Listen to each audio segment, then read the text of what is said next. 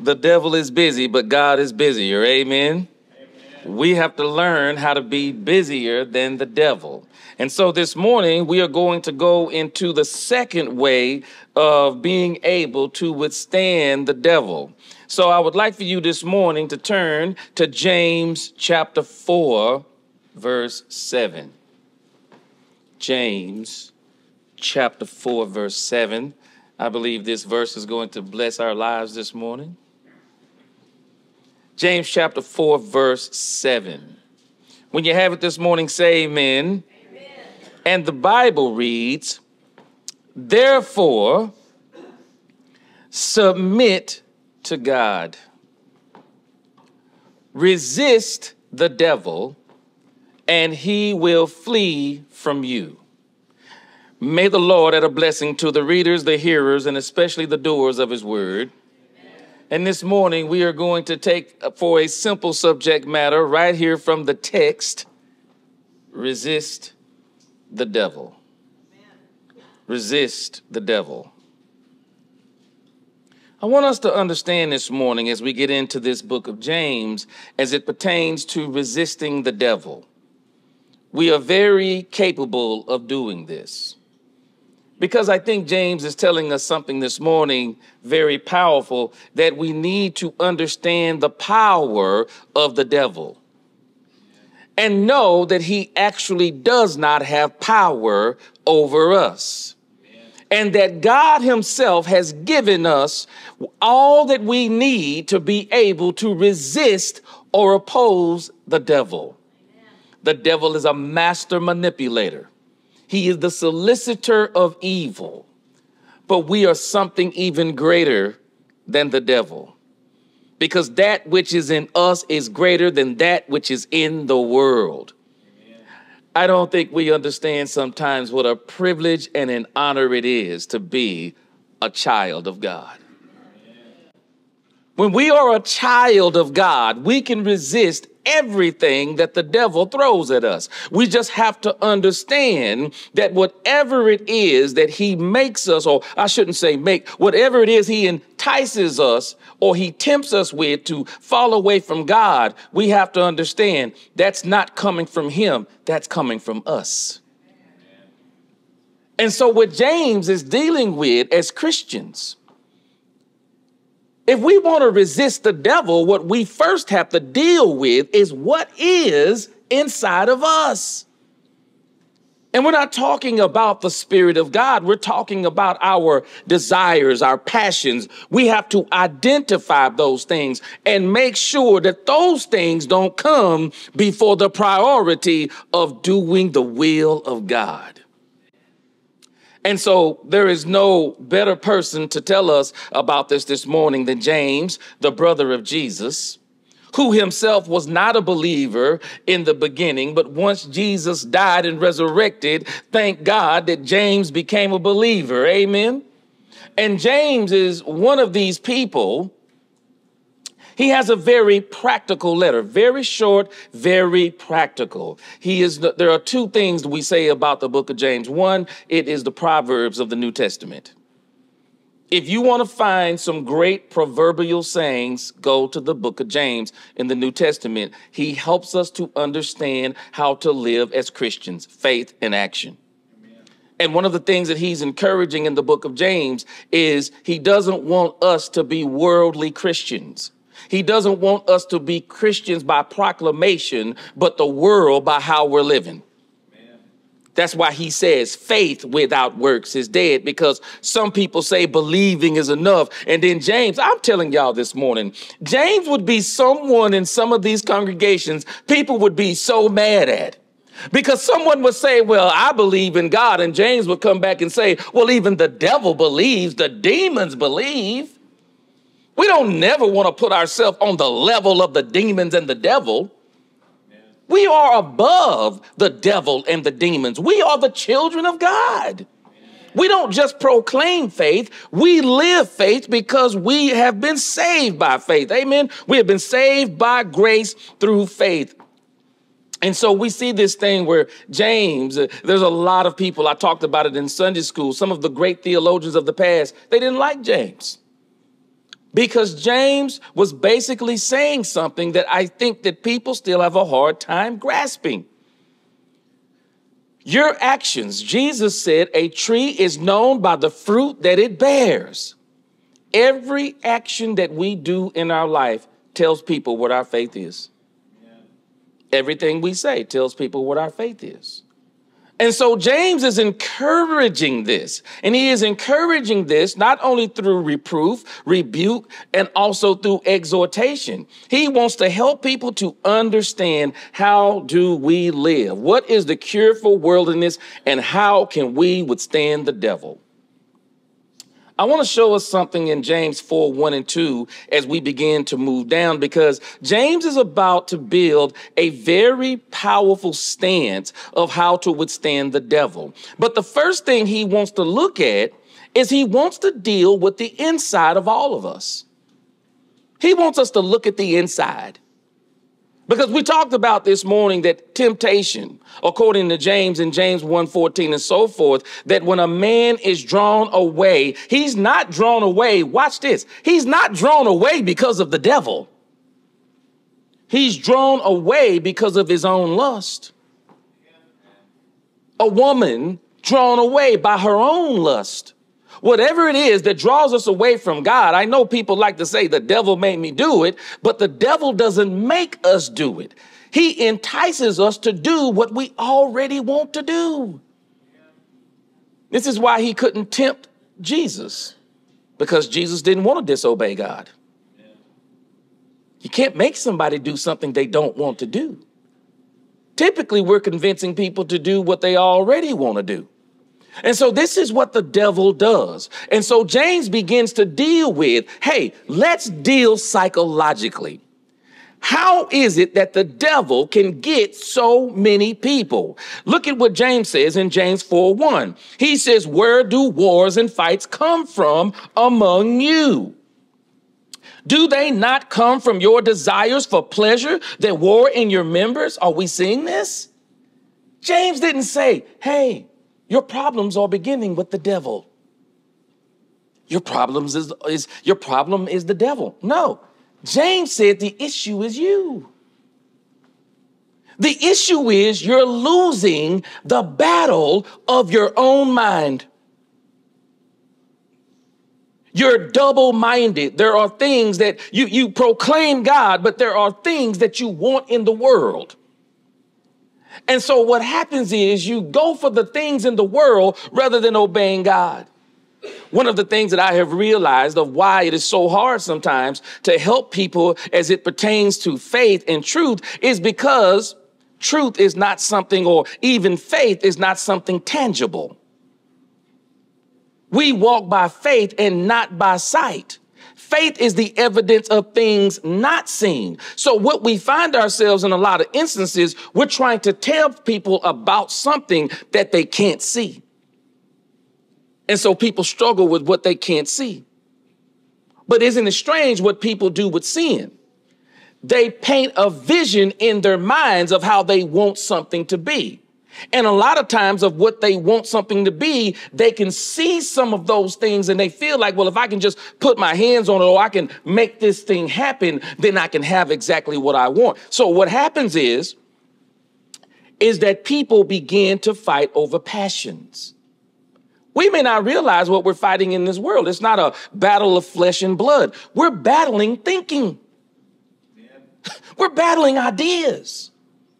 We're battling principles. We're battling things. We're thinking we're battling each other as in flesh and blood, black and white, yellow and green. No, we're battling ideas and thinking and all of these different things. And James is saying something. You're battling your own desires and lust and pleasures.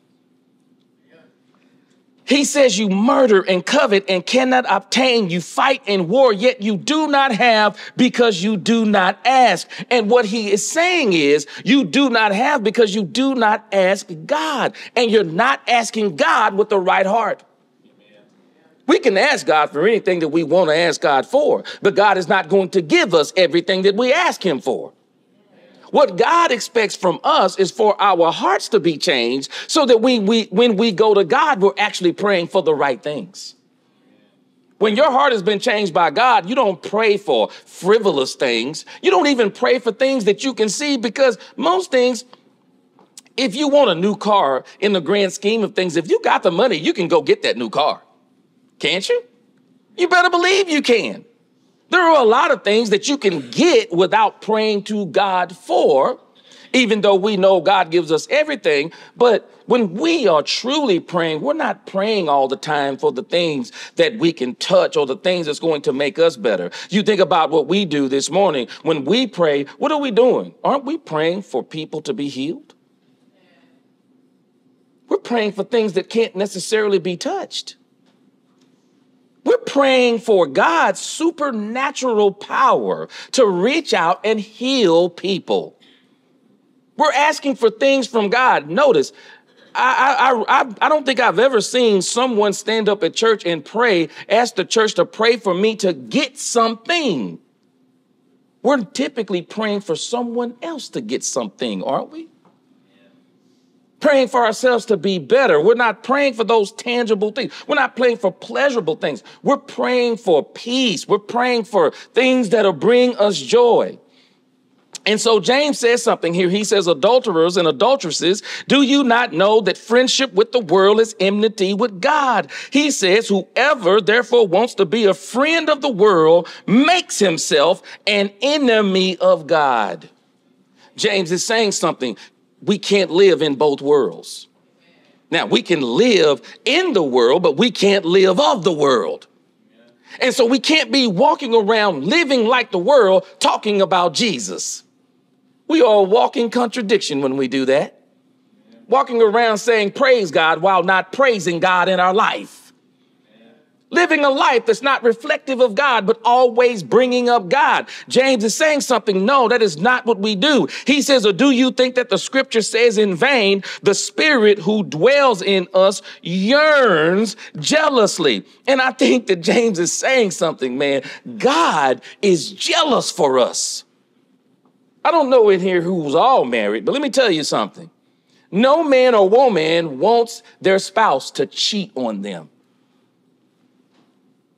That makes us feel a type of way to even think about it, doesn't it? You know, James is saying the same thing about God and his spirit. That the spirit of God yearns for us. That the spirit of God wants us to follow God. Because why? We are married to God. God doesn't want his children cheating on him, or the church as a whole is the bride of Christ. Christ doesn't want the church cheating on him with the world. However you feel about your spouse, then think about that. Jesus feels like that about the church tenfold. And so God is saying something about us, is that God wants us to do right. And this is going to catapult us into something that James is saying that is so clever. You have got to study the Bible and see how the Bible plays on words. It is so beautiful how the Bible plays on words, because notice what James has been talking about when he's talking about desires and lust. He's talking about pride. We typically have a lot of pride in whatever thing that we believe the most in. That thing will drive us. We'll defend it. We'll do everything for it. And so James is talking about personal pride.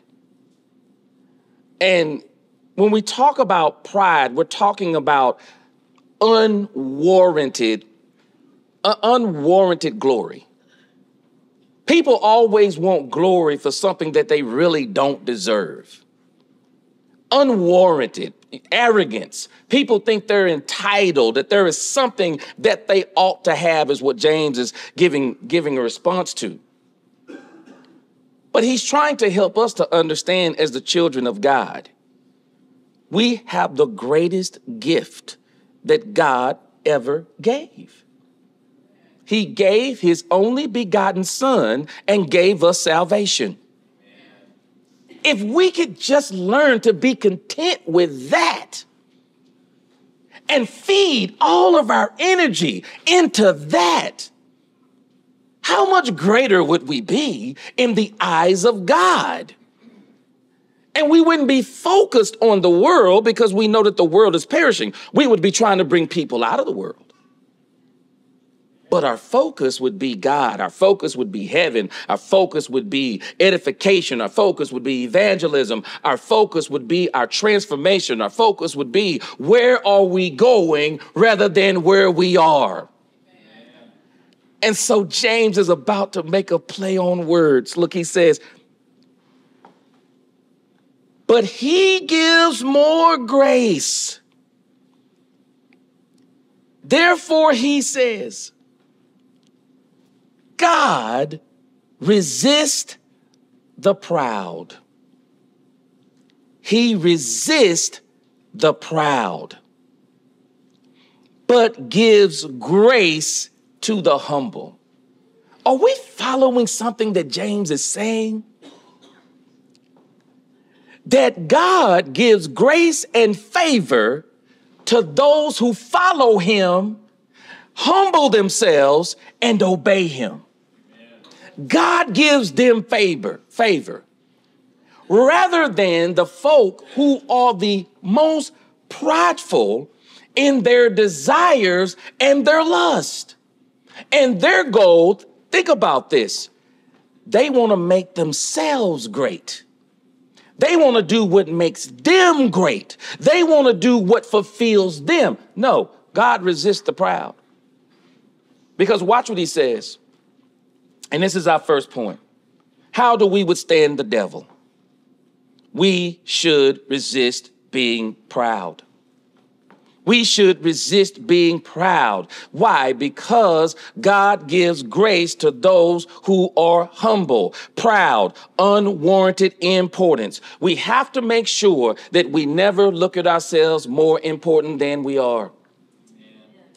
Because the moment we start feeling like people owe us something, guess what happens? We're going to start acting like people owe us something.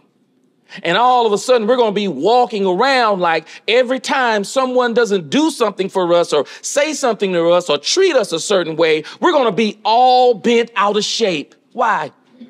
Because we have a desire for something that is unwarranted. The Bible tells us something beautiful, doesn't it? It says, treat people like you want to be treated. It doesn't say you're going to treat people like you are going to be treated. And sometimes we'll take that and we'll get bent out of shape about it because we'll even tell somebody, well, I'm being so nice to you, but you won't be nice to me. And we should never let anyone get us out of our character. We are the children of God. We don't care about how people, and I'm not saying that we like mistreatment, but just because we get mistreatment don't mean we're going to dish mistreatment. Why? Because James is going to catapult us into something that is so powerful, because he says here on our next point, how do we withstand the devil? Simple, submit to God. Amen. Submit to God. So I want you to see something very quickly. We're going to run through these. In James 4:7-10, James is going to give us 10 quick commands on how to withstand the devil. I've broken down 3 points, but I'm going to show you all 10 commands very quickly that you might not notice that are there. But this is the cure for worldliness. This is the cure to help us not be infested by the world. And this is how we can resist the devil. Watch this in 4:7-10. So I've already told you the first one, submit to God. And number 2 is resist the devil, which will be our second point. But he says, therefore, submit to God. Now, when the Bible tells us to submit to God, we have to acknowledge first, we know that God is a friend to us, isn't he? God is a friend to us. But more so, we also have to recognize that he is our Father. The word submit is a military term from the biblical times that means to fall into rank. And when the Bible says submit to God, it is telling us that in our everyday life, we have to recognize who God is. If we say that Jesus is the Lord of our life, if God is our Father, then we know that even though we are the children of God, we are beneath God. Amen. We are servants of God. And so in everything we do, listen to what he's telling us. In everything we do, we need to submit to God. We need to put God first. Put God first in everything we do, every decision that we make, everything that we say, every move that we make, we put God first. We submit to God. Why? He's the Father. And through Jesus, Jesus is the Lord of our life. And the Spirit of God is working in our life. How? Through the Word of God. How do we submit to God? By obeying the Word of God. And the works that we do in our faith, our works have to all be based on the Word of God. James is telling us something so simple, but we struggle with it, don't we? We struggle with it. We struggle with it because the war, we are not realizing something. I remember something that Tony Romo said. And Tony Romo acknowledged something about when his position was taken by Dak Prescott. Tony Romo said that the battle was not with Dak Prescott. The battle was with the man in the mirror. We always think that the battle is with the person who is standing in front of us, don't we? The person is standing across from us, the family member, the co-worker, the person in the supermarket being rude to us. We think that that's the war. And you'll notice what we'll do during those times, won't we? We will turn that focus towards that war, won't we? We'll turn towards that person. And then if we're not careful, we'll become passionate about, I'm going to make it my business to get back at that person. I had a cousin that got so mad one time that somebody cut him off in traffic. He weaved through a funeral to catch up to the person that cut him off. He became passionate about something so small. Don't we do this type of stuff all the time? We make anthills into mountains in our life. Yes, we start battling things and we let these things consume us. But James is telling us something so powerful. The battle isn't with that person. The battle is between you and yourself. We're the problem. And every time we find a mess, we have to stop always looking at other folk and look at the me in mess. Do y'all know mess is spelled M-E-S-S? We have to find the me in the mess.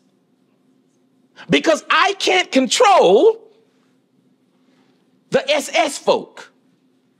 I can't control them folk.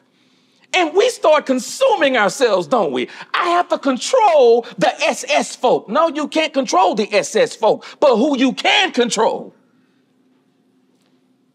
is the M-E, me. I can control how I respond to every situation. Y'all don't realize how much this series is helping me. Some folk make it about them. No, I'm talking about me. Because I have to understand, like you have to understand, we can't control anyone but me. That's all I can control. And all those other SS folk, I got to let them be the SS folk because me is a child of God. And James is saying something that when you find yourself in situations of where the devil is enticing you to submit to your own passion, your own pride, when you are wanting to submit to the things of the world, retaliation, revenge, and all of these things that are of the world, he is saying when you find yourself in that situation, no, submit to God. Don't look at yourself and say, I deserve this and I deserve that. No, you say, I'm a child of God. And I am not going to submit to the devil. I refuse to do the things of the devil. I will do the things of God, which drives us to our next point. Resist the devil. He says, resist the devil. Do y'all know? I'm telling us. The Bible doesn't tell us something that we're not capable of. It doesn't. You get people who will say, yeah, that's easy to say, but it's not easy. The Bible does not tell us anything we cannot do. The power to resist the devil is in us if we are children of God. And he is just saying something. When you read James 4:4, remember I said adulterers. He says adulterers and trespassers. Do you not know that friendship with the world is enmity with God? So he just told us something. Guess what? If God resists the proud and if God resists the world, then we're going to do some biblical math, aren't we? If God resists the pride in the world, then the way to resist the devil, who is the God of this world, is to resist the world. That's how you do it. You resist the world. You resist the love of the world. You resist those things in it, because James is saying something. Don't get it twisted. James isn't saying God is our enemy. God can never be our enemy. God so loved the world, he gave his only begotten son. Do y'all know that God gave his only begotten son, not so that saved folk could be saved, so that sinners could be saved? Because we were all sinners before we came into God. He gave his only begotten son so we could be saved. So God does not want to be our enemy. No, God is saying something. When we love the world more than God, we make ourselves God's enemy. It's not him who is making us into his enemy. We make ourselves into God's enemy. And so he is saying something. No, the way you resist the devil is do not be a friend of the world. Because I know what's going on here, because James is saying something, because the devil, I'm telling you, the more you think about the devil and his craftiness, he makes the saved feel unsaved. Makes the saved doubt they're saved. Oh, but the unsaved gives them all the confidence in the world. He makes the unsaved feel saved. I'm not going to take credit again. Some of these people on Facebook do use social media for good things, and they come up with some of the most clever memes, and I love them, and I've been sharing a lot of them. But you think about the people on the day of Pentecost. This is a meme that someone said that on the day of Pentecost, people were asking, what must I do to be saved? The devil has programmed people to say, no, what can I do and still be saved? Folk want to know, how much devilry can I do? How much? What's the breaking point? How much wrong can I do and still be saved? No, faith without works is dead. Amen. Faith without works is dead. It's not about doing more good than evil. It's not about any of those things. It's about obeying the Lord. Submitting to God, resisting the devil, resisting the world. We have to oppose the world. We do. Not the people in it, but the system. The system that hates God, a system that proclaims God and then acts against God. We have to oppose that system. James gives us a final point, and I love what he says here. James says, if we want to resist the devil, draw near to God. Draw near. How do we draw near to God, church? Can we float into the sky? Can we ask God into our hearts as some people have deceived the world? Can we ask God into our hearts?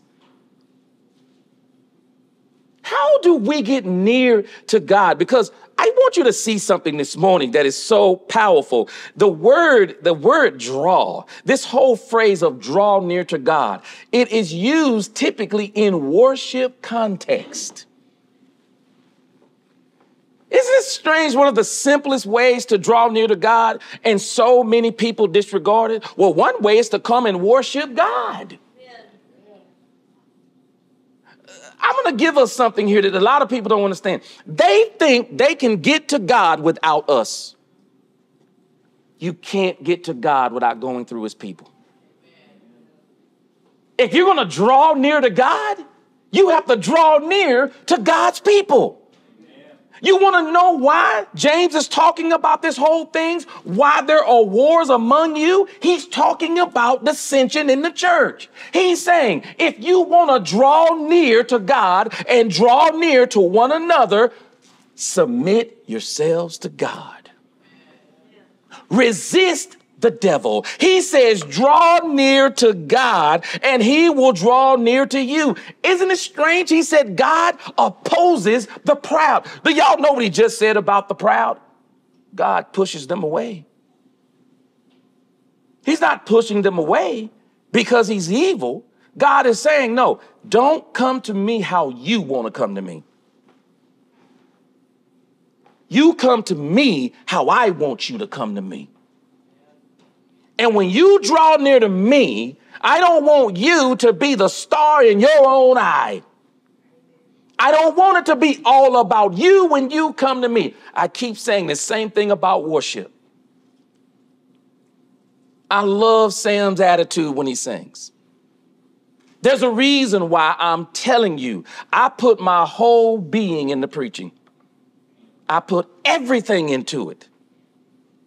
I'm not passionate about it to where it's the main focus of my life, but preaching the word is a main focus of my life. I'm not looking for what preaching can do for me. I'm looking for what preaching will do for all of us. Singing is not about, Sam is not up here trying to edify himself. He's trying to edify all of us. And the Bible is saying something. When we draw near to God, we do the things that will draw all of us near to God. We put God first in our life. He says, draw near to God. I want us to understand this morning. I say it all the time. Faith comes by hearing and hearing by the word of God. Amen. But I want you to see something here that James focuses on. As we draw near to God, repentance should be a mainstay in our life. It should be a mainstay. And I'm telling you this because people get repentance confused. People think repentance is a changing of a behavior. It's not. Repentance is the changing of the mind that turns away from the behavior. If you will turn your mind towards God, you don't have to worry about stopping the behavior. It'll take care of itself.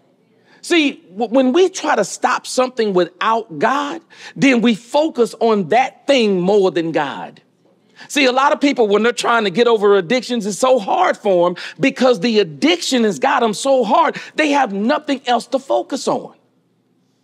But the Bible is saying that in all of your issues, don't make the main focus the issue. You have to find something greater than the issue. And in our life, God is greater than every issue. Isn't it beautiful when Christians overcome illnesses? Talk to any of them who've ever overcome an illness. Those who are truly faithful, they'll never tell you, oh, I did it on my own. Boy, I was strong. I did this. You know what they'll tell you? God. They'll tell you, I put my faith in God. And I said, God, wherever this goes, it's going. But if you take me, I'm going to be with you. That's what people do. And James is saying something here. He gives us three more of these issues. He says, draw near to God, cleanse your hands, sinners, and purify your hearts. You know what he just told us? If we want to be saved, church, we must repent. Turn from the world and turn towards God. And so James just said something. He says, draw near to God. How do we do it? Cleanse your hands. Tell me what it is that you're doing wrong.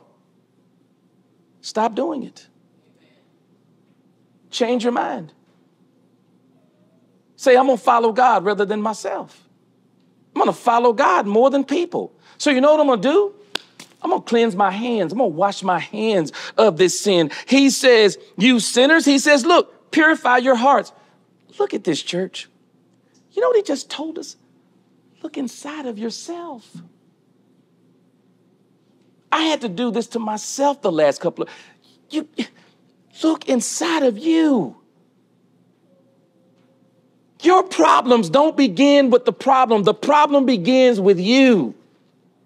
The problem for me is my response. The problem for you is your response. How do we respond to anything? That is more than half the battle. If you will respond righteously, you'll be amazed at how you can deal with your problem so much easier. Amen. But if you are the focus of your problems, if you are the focus of everything going on in your life, you're going to struggle with it. Because guess what? You can't fix everything on your own. You must submit to God and allow him to do it. And the only way we can have our hearts purified, he says, purify your hearts, you double-minded. You hear what he just said? Stop living in the world and trying to live with God too. Be all in on God. Because God, whether we accept it or not, do y'all know God is all in on us? I don't know if you're familiar with poker, and we are not advocating gambling. Amen. We shouldn't be gambling. But there's a term that when a gambler knows he has a hand that's going to win, he pushes in all the chips.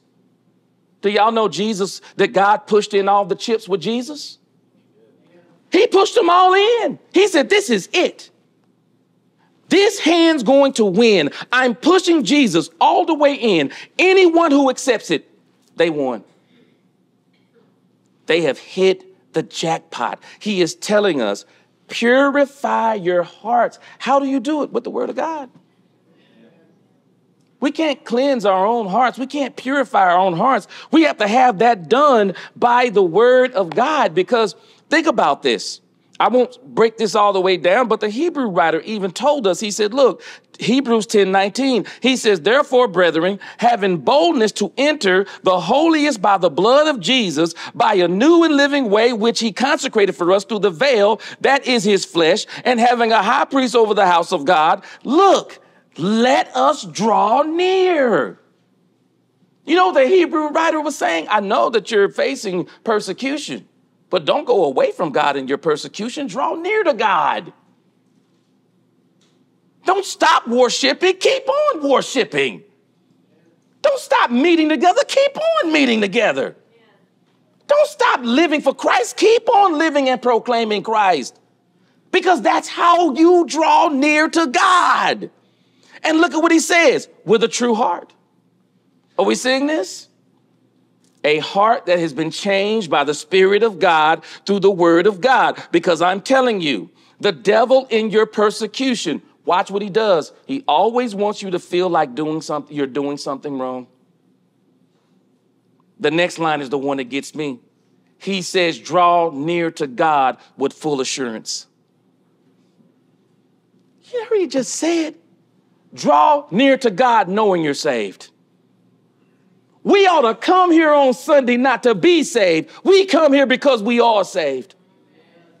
And everything in our life, we ought to do it not to be saved, but because we are saved. Amen? Yeah. We're doing it because we are saved. The faith that comes by hearing and the hearing by the word of God, that word saves us when we answer the gospel of Jesus Christ. Amen? If you want to be saved, what do? We confess that Jesus is the Son of God, meaning he is the Lord of our life. Amen? I think James is saying something that if Jesus is the Lord of our life, then live like it. Then we are baptized for the remission of our sins and the reception of the gift of the Holy Spirit of God through the word of God. And those of us who endure until the end shall be saved. But James is telling us something simple. we can endure until the end if we will just resist the devil. And the way we do that is through following God. Amen. So if you're here this morning, you have not answered the gospel of Jesus Christ, we implore you to do so this morning. And for those of us in the church, I know many of us, and I talk to many of us apart from each other. And I know we are all going through trials and tribulations in our life. And I'm telling you, you can't get through those things on your own. Not only do you need God in your trials and tribulations, but you need the people of God in your trials and tribulations. And if we will draw near to God through one another, God can help us solve everything we're dealing with. Amen. As we stand and sing the song of invitation.